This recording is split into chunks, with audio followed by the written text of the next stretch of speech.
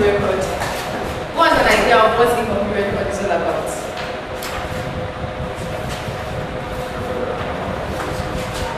Sir? Record, thank you. Yes, so that's actually that's the definition. It's just English. Incomplete record are records that are not complete. Probably due to theft, due to probably the accountant that was preparing the record is not a qualified accountant or does not know the double entry principles, or probably there's fire accident. There's an occurrence that has led to loss of our information or records, which will affect the way we are going to prepare our financial statements. So, you know, as an accountant, the overall thing is for us to prepare our financial statements at the end of the year.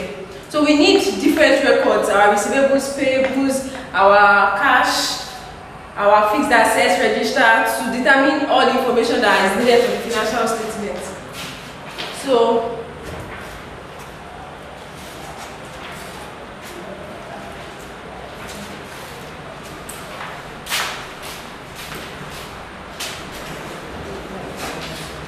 that's actually the reason why our records are not complete, to prepare our financial statements. So basically, I will be going through the stories. Let's just talk about the stories.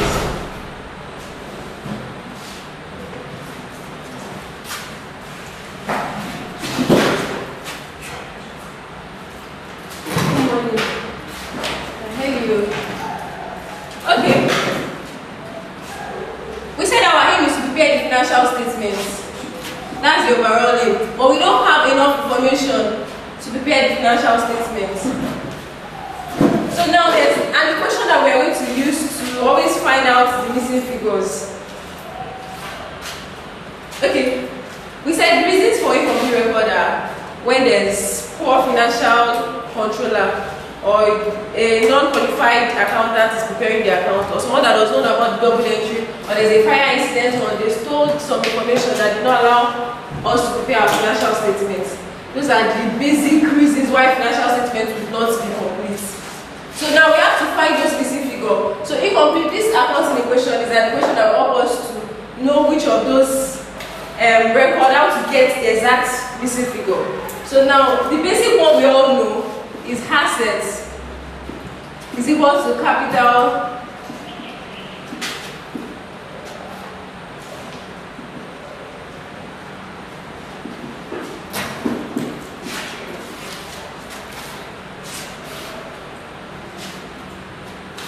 this is the basic one we know, but we can actually change it to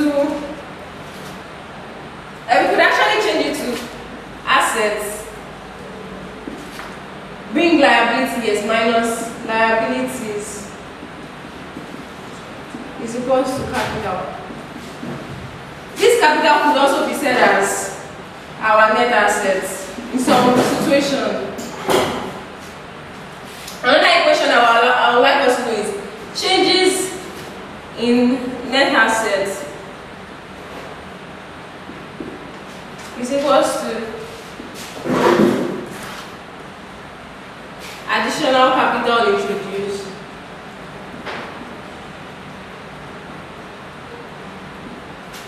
plus our profits minus drawings. When we start some equation, you see how this equation comes into place. So basically, all this from this equation will help us to determine maybe our asset is missing. We can just look at our capital, add it to our ability to get the assets, or probably the other way around. If we are looking for our capital, we see assets minus liability. If we want to do any changes that was occurred in the net assets, and to arrive at these changes in net assets, to arrive at this, it is closing net assets minus opening net assets. Okay. So this is the question to get figures, to get our missing figures. Let me start solving questions. We're going to, okay, but there's even a question. Let's check illustration 1. We have our notes.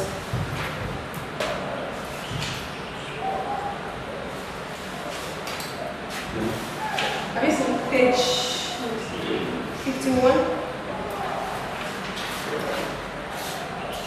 Says Lion made a profit for the year $50,000 and has closing net asset of $50,000. During the year ended 31st March 2010, capital of $40,000 was introduced in cash, and drawing of $2,000 were taken out in cash each month. Very simple. Based on this question, they said calculate the opening balance on the net assets. That means they asked us to look for this. This is what they asked us to look for. So to arrive at that means we need our net asset. That means the equation we are going to use now will be anyone that is related to net assets. Because we said closing asset minus opening asset will give us changes in net assets. So now we are going to use this equation because this is what is related to the question we are asked. They said we should calculate the opening net asset. We know our net assets to be additional capital introduced. So let me rewrite it. Let me just fix the figures inside. We know our net assets to be this. So now we're just going to say our closing, let's just break it down. Our closing net assets minus the opening net assets, which will give us our changes in net assets, is equal to capital introduced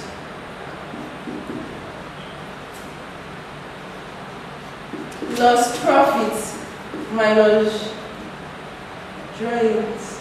So now let's just insert the figures. We're giving our closing net asset as how much? 250,000. Okay. Then our opening net assets we don't know. What is the capital introduced? 12,000. 40,000. Okay, 40,000. What is our profit?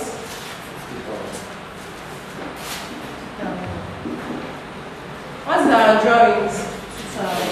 2,000. So looking at this, we have 250,000 minus, which we don't know, 92. So that is it algebra or 90 minus 2.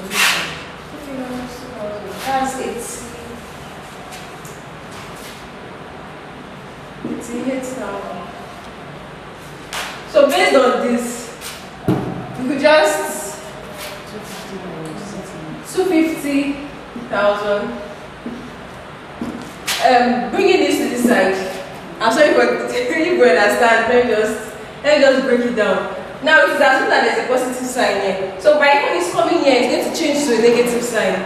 So minus 88,000. I know it's elementary, but then if we're taking this to this side, it's positive. So 250 minus 88. That's how much? This is our calculation. 162. That's 162,000 is our opening net assets. Do we understand? Any question? It depends on the question. It depends on the question that will determine which of these equations we can use. It's a question that we can use.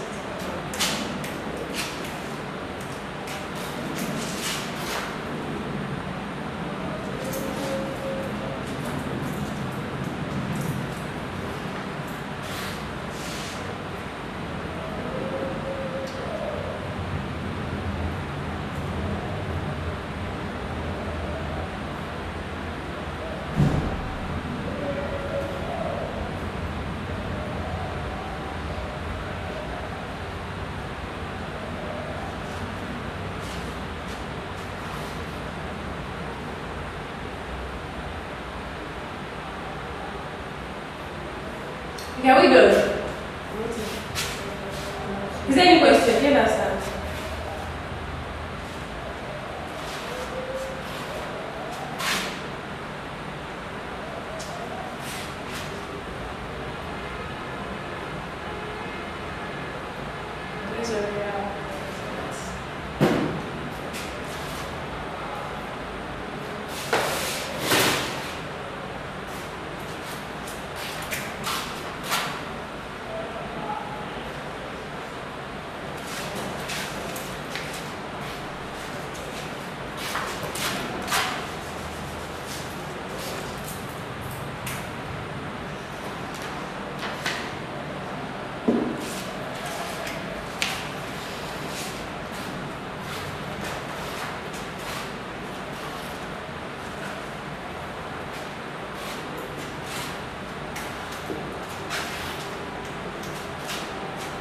Okay, so another this thing we can use.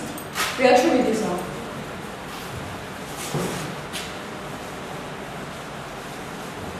Another, I don't want to call it equation. Another ledger we can use to find our missing figure is our receivable ledger control account. What we did last week, receivables control account. We can use our payables control account. We can use our cash at hand and cash in bank. So to get our missing figures, let me explain now. We can use receivables control account. We can use receivables control account. So you can remember that we talked about the receivables ledger. We said once there's an increase in debit, once there's an increase, you debit. Once there's a decrease, you credit. We cannot remember. So since this is the situation, we can use this receivable ledger to get, normally they will give us our opening balance. They will give us our opening balance. We can use it to get our credit sales. Probably we're not giving credit sales, and they gave us every other information of irrecoverable debts. Irrecoverable debts. We are giving information about our discounts, contra, any receipt from credit customers, or any payment from credit customers. Once we are giving all this information, we can use it to get our credit sales. We can use our receivables to get any of this information too. If we are not giving, all we just need to do is use the information you are giving, write them correctly where they are, and just look at the missing figure from there. So how do I use that in English now? Just like we did here. We use all our information to get our opening net assets. So if we are giving another information to that we don't know, we can just use every information we are giving to get what we want. But it depends. If it's credit sales, we use the receivable ledger. If it is our credit purchases, we want to use, we use our payable ledger control accounts. So it's any. The cash at hand too, you can use to know how much have you paid outside to your customers, how much have you received. Cash in bank, you can use it to determine your bank charges, you can use it to determine all the drawings you've made. It could be for anything. Don't worry, when we solve questions, you know it relates. Now there's another question in illustration 2. Let's solve that. So that we will see how we can use it to get our credit purchase. Who wants to read for us? What was the credit purchase figure for the year? Okay. The opening balance on the trade payable control account was $30,000. Payments made to credit suppliers during the year were $23,000. Discounts received are $4,000, and the closing balance on the trade payables control account was $26,000. Total cash purchases for the period were $23,000. So what was the credit purchase figure for the year? You can see this question now. They asked us what the credit purchase is, but they're giving us all the information for our payable control, for our payables control accounts. So you see that we just have to look for the missing figure in this situation. Now, based on the question, which account do you think we are supposed to use? Payable control. I said it before. Okay. So now we know that based on what we are giving is a payable ledger control account that we are using,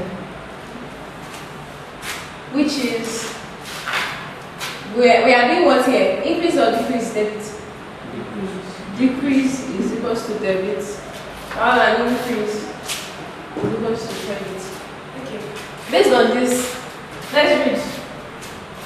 The first one said there's an opening balance of how much? Which side am I putting the opening balance? Okay. Opening balance 30,000. The next one. Payments made to credit suppliers during the year. Is it an increase or a decrease? A decrease. Okay, that would be a debiting. How much is it? 33,000. And what's the next one? Discount received. Discount received. An increase or a decrease? Decrease. Okay, so discounts. How much? 1,000. What's the next one? The closing balance on the trade payable control account was $26,000. That's the closing balance. Balance carried down, which is how much? 26,000. That is our balance breakdown.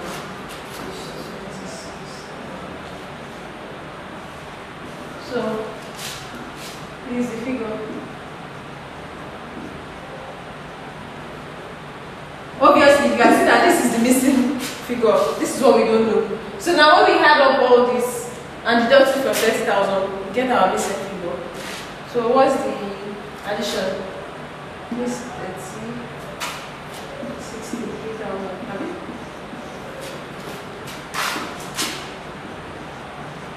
I mean, our missing figure would be 33. Do we understand? Do we understand?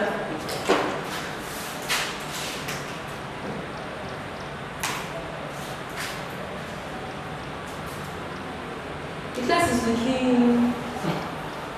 You guys should ginger your swords now. Wake up. Bros, what happened to you this morning?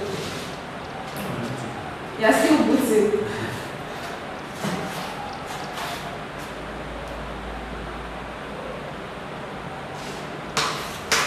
They said you can ask for change, 20,000.